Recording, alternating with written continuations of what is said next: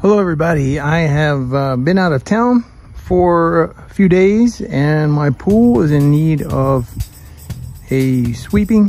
So I've got my pool vacuum out here that I've made a video on previously. It's a little dirty here, not too bad, but it does need a sweeping. And the main reason I'm making this video is that my previous videos on how to use the pool vacuum setup here, have all been, they've been okay.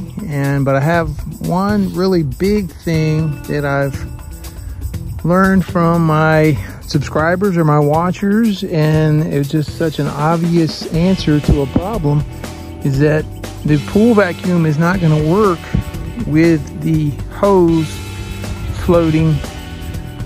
It's because of the air in the hose. And so my previous solution was to, hook the hose up to the skimmer over there on the back side of the pool and run the backwash and keep doing that a couple times until the vacuum worked. And then my second solution on my second video was to unhook these little connections right here and to let some water in that way, and that did work.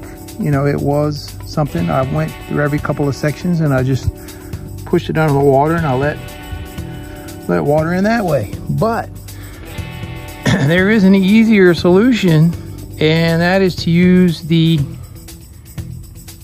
return on the side of the pool here, on the inside of the pool, the water return. And all you need to do is, and this is several people suggested this, is there's my little water spout right there for the return water that's coming in from the filter back here, right? So just hold the hose to the vacuum before you connect it. Just hold it with the water return right there, and the water will blast through the hose, and it should go all the way out the bottom of the vacuum there. And once that's done, the hose is pretty much filled up with water because you just blasted it through there with the return. Then after you do that, then you can go ahead and hook it up like you normally would.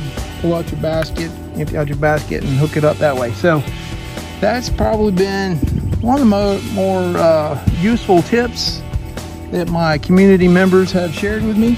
So I really appreciate that, and I'm going to try to pin that on my other videos because that's a really obvious and useful tip. So obvious, staring you right there in the face. Now I think one thing that probably prevented me from maybe figuring that out in the past or doing that in the past is I frequently have my pool fountain hooked up. And so I don't like to disconnect the pool fountain, but right now the pool fountain's been disconnected for a while. But there's a little hose that goes to the return out to the middle of the pool, and I have my tier fountain that sprays up in the air and everything, but I haven't had that hooked up. So right now, no reason not to use the little trick here. So go ahead and try that with your pool vacuum, or if you're a manual hose, a big solid hose. Just any hose that's floating on top of the water, just stick it in that return and blast that water through it. Then everything should work fine. So, hope that helps you. Thanks for watching. Hope your pool season's going good.